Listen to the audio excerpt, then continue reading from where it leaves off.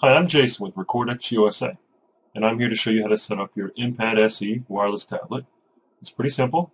We're going to go through the steps for setting the tablet up for first use.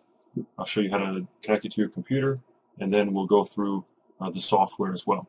I'm probably going to break the software section up into another video so you can watch it separately. All right, let's get started.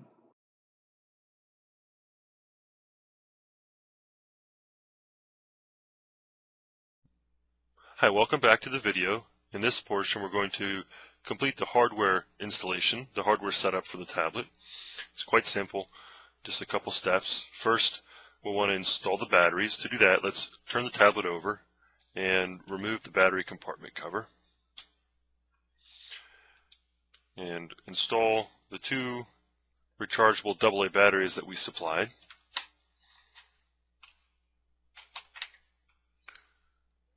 Those batteries can be recharged, by the way, with this little USB battery charger that we supply. That can plug into any USB port and it will charge those batteries. While the compartment is open, let's remove this. This is the USB receiver. This is what maintains the RF wireless signal between the tablet and the computer. Now let's put the battery compartment cover back on and flip the tablet over. Next, take the little USB receiver and plug it into an open port on your computer. It'll flash. I don't know if you saw that, but it flashed like 1 or 2 times when you first plugged it in. You'll probably hear the little found new hardware sound on your computer, and then Windows will detect the drivers automatically and will install the drivers. There's nothing that you need to do, just hang tight for a couple of minutes while the drivers install automatically. I'll mention that for Mac users, the installation process is also automated. The driver installs by itself. Alright, the driver's probably installed by now, and what we'll do is I'll show you how to establish the connection between your tablet and the RF receiver. What you'll do, the very first time that you turn your tablet on, you need to do this, and then from then on out, probably you won't do it very often, but from time to time, if you seem to find out that you have no connection between the tablet and the computer, you'll want to repeat this step.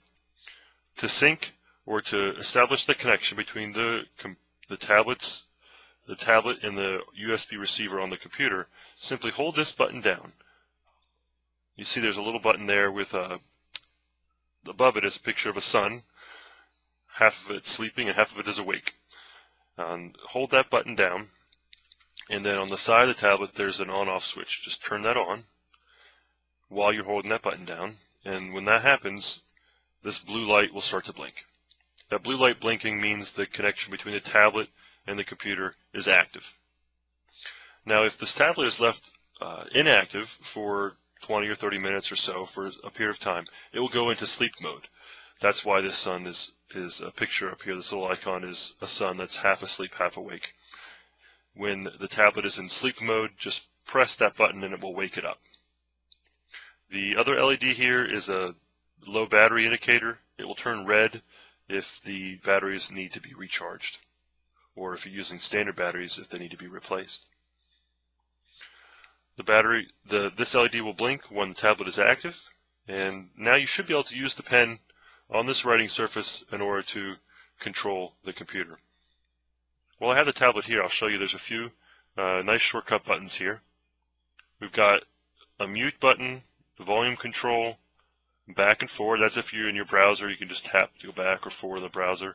Here you can click and drag to change the volume or mute it. There's a play pause button, stop button, back and forward, skip track button for media player.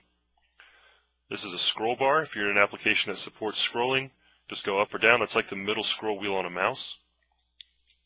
You also have zoom in, zoom out. Certain applications will support that. Not all applications do. There's an enter button. There's a browser button that will launch your default browser. Clicking this button will launch My Computer, and this button will bring you to your desktop. Alright, that's pretty much it. If you want to store your pen when it's not in use, insert it here.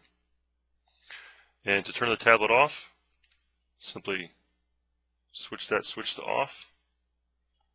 See the battery I mean, the indicator light will stop blinking. It's okay to leave this RF connector just plugged in all the time. And that's it.